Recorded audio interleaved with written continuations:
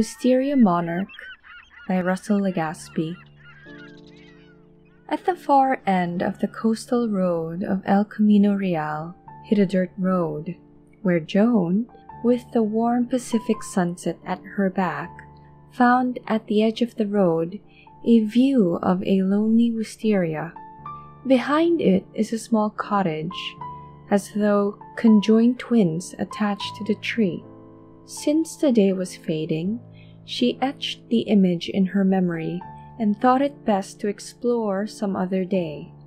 It wasn't far from their summer home, and it was easy way back. As she turned away from the view of the wisteria, she felt a tickle of curiosity. The sway it made whispered to her, "Come back." The next morning, she asked her mother, who grew up visiting the town, "Do you remember the wisteria at the end of El Camino?" Joan said. Her mother shook her head and pursed her lips, even raised her shoulders, shaking the cobwebs off her memory. Joan's father was reading the morning papers and simply enjoyed the breeze of their summer vacation. Joan, same as yesterday, rode her bike. She took it upon herself, like in the wisdom of her 16 years, to venture forth when daylight struck its highest and head home before the sunset. Again, she found a dirt path, how it found her yesterday, and the curiosity grew, how it pulsated in her head, same as yesterday. This time she had breakfast, unlike last week when she hiked to town with only a piece of toast. While she drove her bike to the dirt path, keeping the wisteria in her sights, she wondered why she grew impatient with the town and why the beach had lost its allure within a week's time of their summer trip. As she approached the small cottage where the wisteria waited for her, she thought maybe the wideness of the Pacific was not enough, and maybe the music of the town was not playing the notes she wanted to hear. "Can I help you?" said an old lady from the open window of the cottage. Her cheekbones were round in her pleasant smile, and she wore a loose bun on her hair, with a pink blossom of wisteria stuck to it. Some silver stripes of hair and a few lines wrinkled her forehead. "Hello, I saw the tree and that's a wisteria, right? I saw it from the road down and I wanted to see if it was really a wisteria. I didn't know they grew in these parts," Joan said. The cheekbones of the old lady held high and round with her smile as she stared in the calmness that enwrapped the two of them. "I'm so sorry to bother you," Joan added. "Do you want some sour water, some biscuits?" said the old lady, her smile focused on Joan. A black cat popped on the rim of the window and stretched its front legs. In full nonchalance found a place to round itself in between the two ladies. The little bell that hung from its red necklace jangled, and Joan thought of pastry shops and donuts. She wandered her sights through the window and wandered furthermore inside. All the while, the old lady had brought out a glass of sour water with biscuits. "It's lemonade," said Joan. The old lady turned and looked at Joan and kept a good smile. "Thank you, it was really nice. Bye," said Joan. Then kicked the pedals of her bike, dusting the path of the dirt road with her speed. When she reached the coastal road of El Camino, now far from the wisteria and the cottage and the old lady, now as she walked her bike, having her legs ache from the burst of pedaling, she remembered the old lady and the things inside her cottage. There were pictures, photographs, sketches, ink drawings, embroideries, etches, and models of 1,000 butterflies. And from the window, the old lady, during the time of Joan's visit, brushed color on the butterfly wings. The pace of Joan's walk home slowed. She pointed the wonderful intricacies of the butterflies inside the cottage and matched them with the passing cars and colors of the beach. Though it was the height of noon, there was a strangeness that took over her. Joan paused, but then the green-lit man on the traffic light beamed and it was time for her to walk, and did for the rest of the day. The cars melted outside and birds ebbed from the skies. It was the hottest day in the history of Joan, as she woke the next day, sweating more water than the ocean. Through the oven window of their summer house, she thought of the old lady, her butterflies, the cottage that housed them, and the tree that stood by them. Her bike waited for her instructions, but it too, like a lazy horse, would not step outside the stable doors. There was nothing she could do but view the world in her little corner. The sun hasn't peaked and already Joan was outside the cottage. The old lady was there to greet her from the open window, and the cat too, still in nonchalance, rounded its back, flipped its tail, then curled again. "I'm sorry I was rude and left the other day without properly saying thank you and goodbye," said Joan. "Silly little swallow, come in. We don't want your pretty face to burn, do we now?" said the old lady. A hush of giggle brought them together by the front porch, and the cat followed and stayed on the lap of the old lady. The old lady didn't talk much while she painted her butterflies. When she did, it was in little pockets of rest, after a bite of biscuit and sour water. Joan drank and placed a cool glass on her forehead. She just sat there with Mr. Bubbles, the cat, and watched the old lady paint life. Every now and then they would quiz each other, but for the most part, Mrs. Ursula R. Rose, spent the whole afternoon finishing a small painting of an auburn butterfly, and would do this every day, every week, month, spring, summer, fall, every year, until it was time for butterflies to fly and move on. Joan could not grasp the magnitude of every day. It was unimaginable, and maybe that's what old people do. Live their days doing the unimaginable things. Every day, until they can't move anymore. Until they can't anymore. "Until I can't anymore," said Mrs. Rose. Mr. Bubbles squirmed itself out of Joan's sleeping embrace and continued inside the cottage.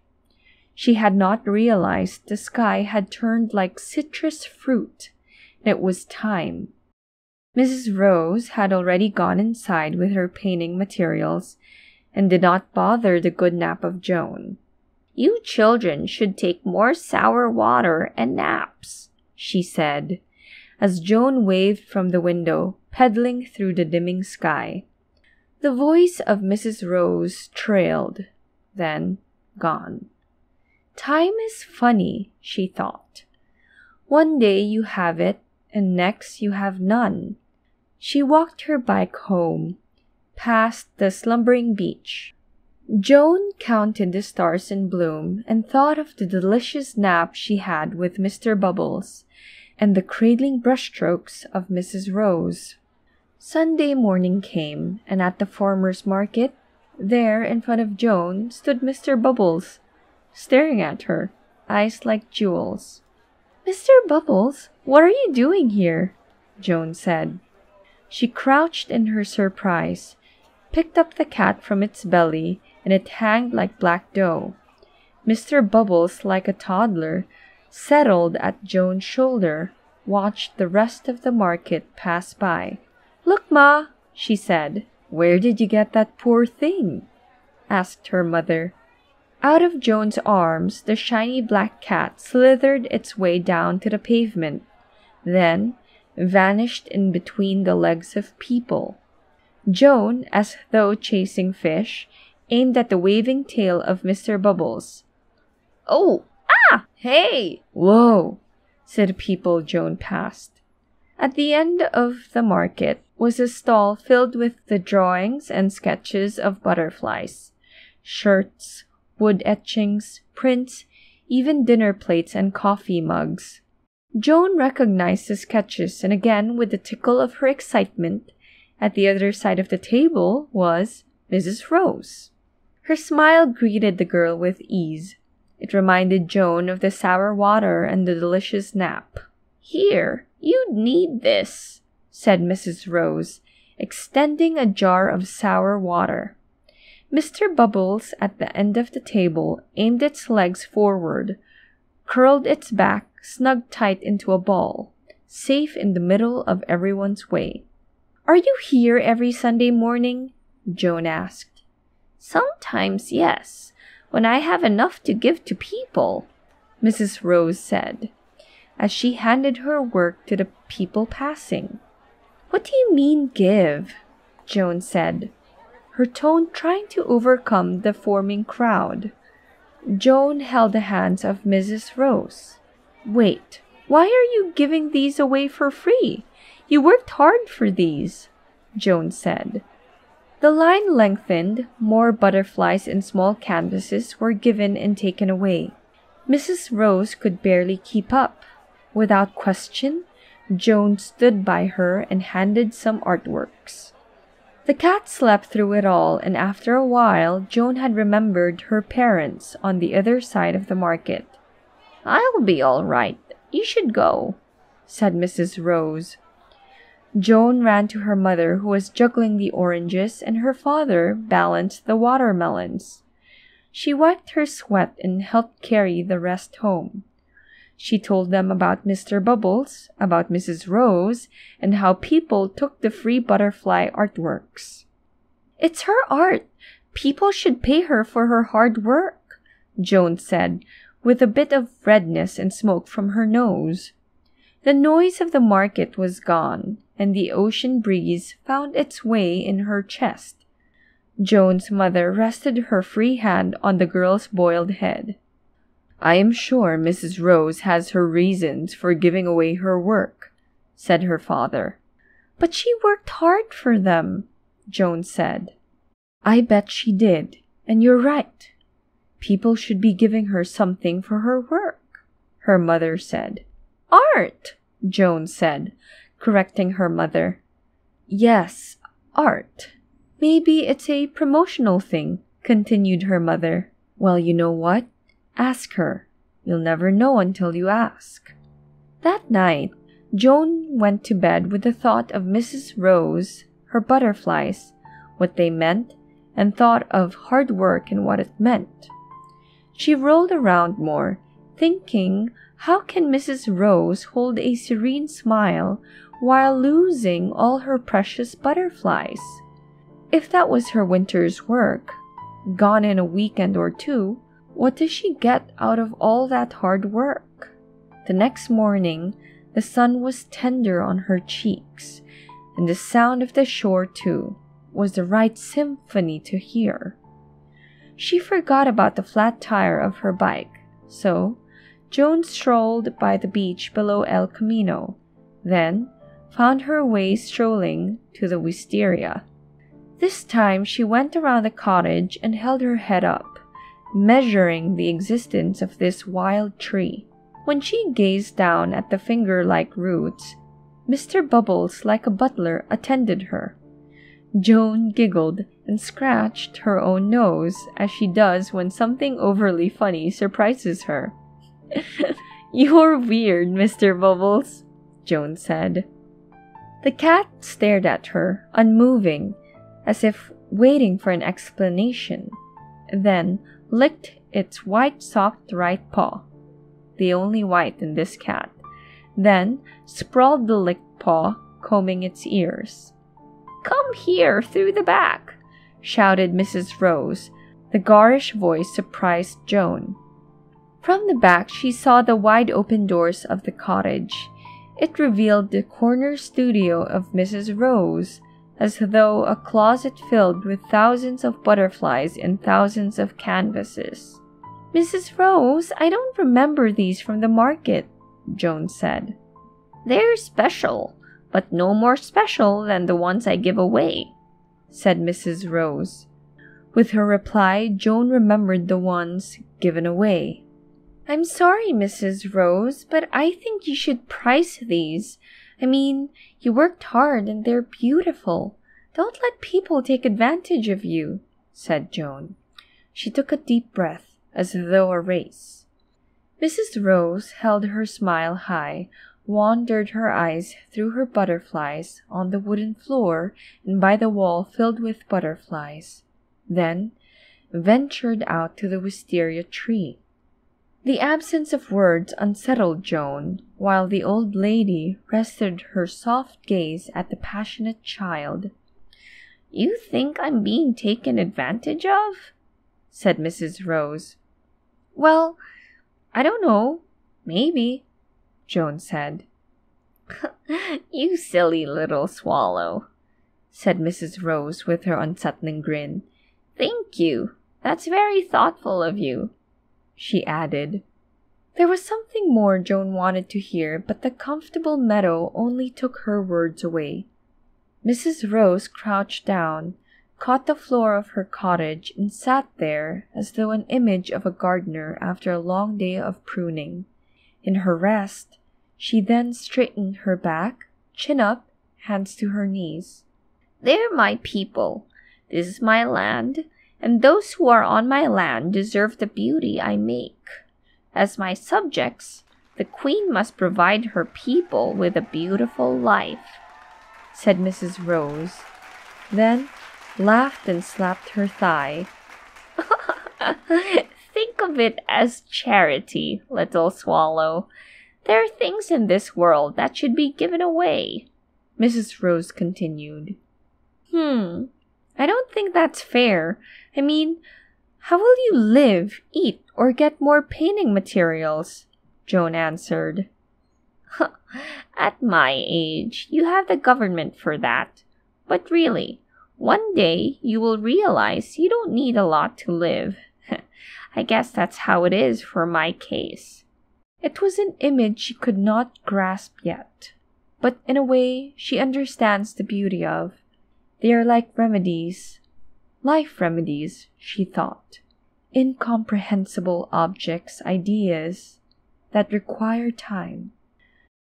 Before Joan left home, Mrs. Rose handed her in an embroidered cloth a gift not to be opened until Sunday, which was still a few days away. "Beautiful things live on," Mrs. Rose added. Joan left the blushing wisteria tree behind and its twin cottage. She cruised the road of El Camino with the glow of sunset, its brushstroke, and the tenderness of the Pacific breeze.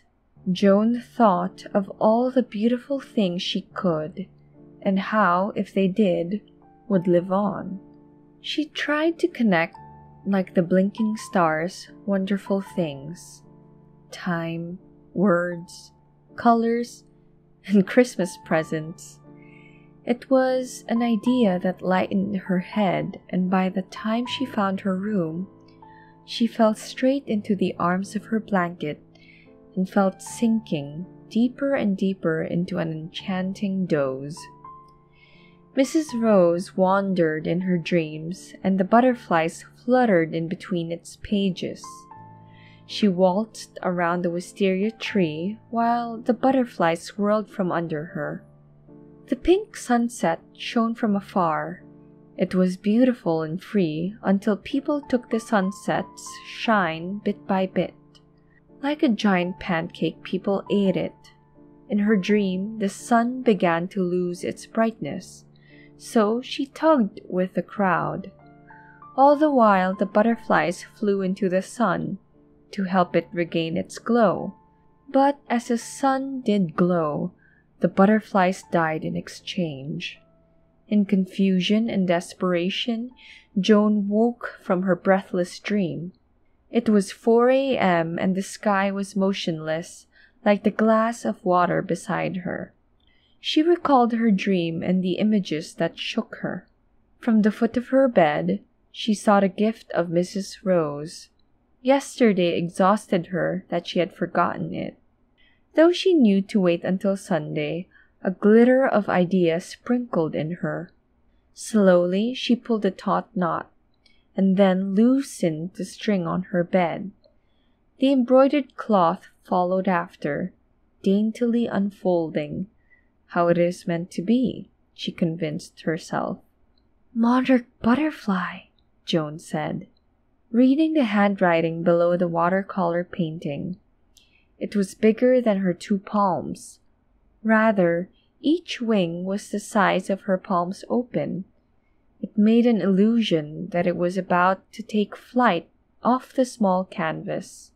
And for a moment, Joan thought it was fluttering its paper-thin wings. In fear, she wrapped the painting again, tightened the string to how it was before. Joan gazed at the moon, napping with the clouds beside it. It was difficult to shut her mind after opening the gift. She faced the corners of her bed in different angles, but the image of the monarch butterfly stayed fluttering in her half-sleep.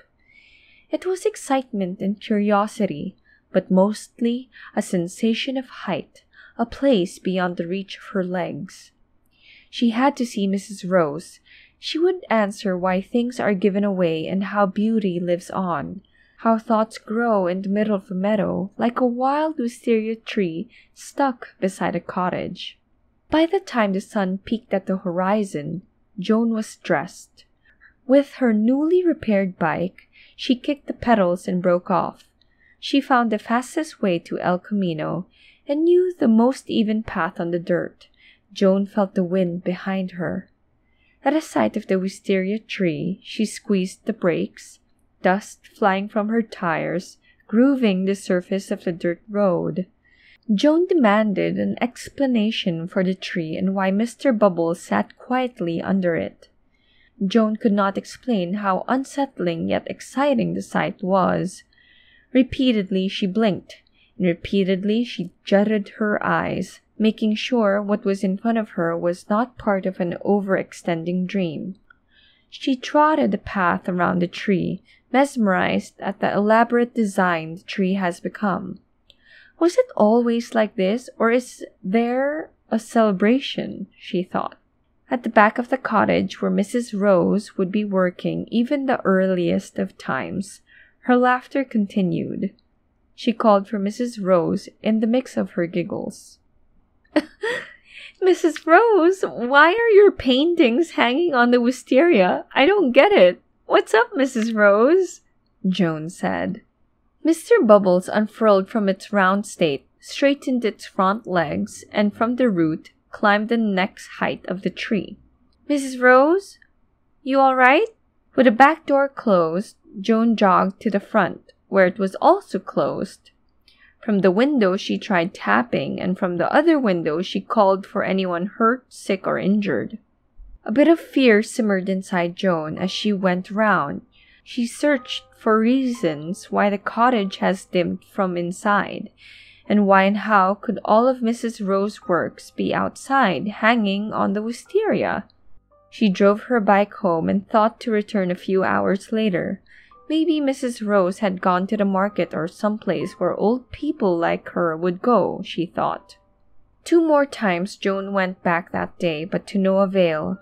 She was beginning to imagine her walking, making the floors creak and calling out her name. Joan turned the doorknobs this way and would turn it the other way, but still there was no answer. Even Mr. Bubbles disappeared at times. Only when its bells jangled as it hopped on the branches of the pink tree that Joan knew where the black cat was. Thursday came and went by. Friday had a bit of showers, yet still no drop of Mrs. Rose. Worry has stayed with Joan, even when her mother calmed her and said people go places and old people are no different. The theaters, friends, groceries, and the beach added her mother, but all this didn't come close to the wisteria and its twin cottage. Impatient came Saturday, and Joan thought maybe there was a letter, a note, a message, or a clue behind her gift.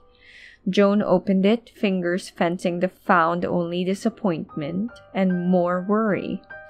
Worse than her nightmare, she thought. Saturday heated up. Joan jumped on her bike and rode again to Mrs. Rose. She found the wisteria tree. The thousands of monarch butterflies hung, at rest, stacked and tied. Mr. Bubbles, the master, lazy. Its queen is still somewhere near. Maybe she was, Joan thought. Otherwise, Mr. Bubbles would have died in hunger. Through the back door she went again like a thief, turned it slower than Mr. Bubbles, waiting for the right click. "It opened," she said. Woke the cat sleeping on the highest branch of the tree. "Mr. Bubbles, it opened! Come on!" Joan added. The work tables that doubled as her dinner table were moved to the side. The chairs, the ironing board, the laundry basket, all of it to the side, as if to give away. All arranged in a way for this lumbering brown thing in the middle. It was as if someone else's cottage. Joan could not take another step at the sight of this stiff mud-like pile that stuck in the middle. It felt like dirt on her fingers, like a cardboard box shaped into a banana, hanging at the ceiling, or more like a mound of dirt grown from the ground. Maybe this was the new project of Mrs. Rose. This dirt sculpture should explain her absence. Sunday came like a breeze, a lighter tickle on her neck. It was gentle and feathery, something close to a half-dream. On her nightstand, the gift of Mrs. Rose unstrung with the embroidered cloth covering. The cloth made a flick, like a hand jolting, then folding. Half-dream, she thought. People in waking get these. The cloth thumps again and again. Joan kicked the pedals of her bike. Though her knees burned, she kicked more, pedaling, kicking, pedaling and kicking. Sometimes kicked the ground, sometimes pedaled the air. Her feet slipped from the pedals, but her breath and eyes heaved forward. "Mrs. Rose, Mrs. Rose, Mrs. Rose," she said the whole race. She held the empty canvas tight on her chest and recalled how the monarch butterfly, from the surface of the canvas under the embroidered cloth with its black lines, palm-shaped wings, auburn colors, heading towards the day spill from the window, began to animate, then flutter away. The sky of the wisteria was brushed with the same auburn colors. From the tree the hung canvases like a rooftop of messenger pigeons, unleashed the cloud of butterflies. The monarch butterflies filled the sky like smoke rising from the cottage of Mrs. Rose, like 1,000 kites waved by the wind. She found the door already opened. Mr. Bubbles sat at the front porch where Mrs. Rose would have painted. The black cat, with determined eyes as if counting the swarm, managed the parade, supervised the flight coordination. She found the door already opened. The gliding monarchs welcomed her. Joan found the brown dirt mound in the middle of the cottage split open, like the banana shape it was, like a giant cocoon, she thought. A dozen more butterflies came out of the mound. They made their way up to the cottage, towards the window, towards a cloud of butterflies dancing up in the clouds. While some stayed on the plates, on the jars and hanging lights, Joan followed a trail of dirt footsteps that carved out the back. There she saw Mrs. Rose, wrapped in a quilt. Monarchs crowned her head, monarchs ran her cape-like quilt. "Just in time for the parade. What do you think?" Mrs. Rose said. Lost for words, Joan sat on the edge of the step and memorized the aged look of Mrs. Rose. The black parts of her hair had silvered, and the lines on her forehead and eyes drew deeper and longer, as if time had marched her forward, maybe 5 or 7 years older. "What happened, Mrs. Rose? You look—" asked Joan. My, little swallow," said Mrs. Rose, adding more lines to her kind smile. "To make beautiful things, you have to give your life to it." They watched the sky paraded by monarchs being taken by the wind somewhere far where Joan could no longer see them. "How about some sour water and biscuits?" said Mrs. Rose. The Queen of Butterflies then smiled, the roundness of her cheekbones.